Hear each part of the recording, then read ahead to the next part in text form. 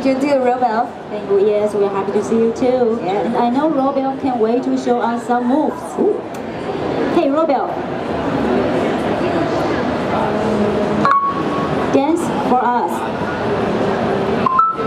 Ooh, dance. Ooh, so she's dancing now, dancing for us. Dance.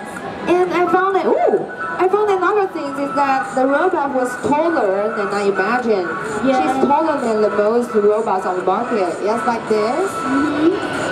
Yes, to make Robelf more convenient for users, she's designed to be taller than other robots. So you don't have to kneel down to operate Robelf. Oh.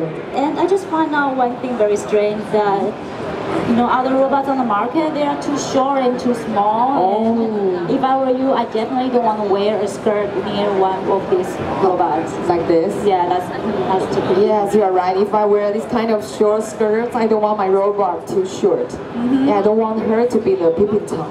Yes. And Sissy, what comes to your mind when you think about the robot's function?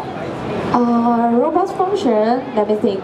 I always associate the robot's functions such as maybe taking photos, recording videos, or reminding some daily schedule, or maybe information about the weather, such as this. And yes, Robelf can do all these things too. You can even ask her questions. Oh, more questions. Okay, let me show you. Okay. Hey, Robelf. What do you know about COMPUTEX? Is a computer expo held annually in Taiwan. Wow. Since the early 2000s, it is among one of the largest computer and technology trade shows in the world.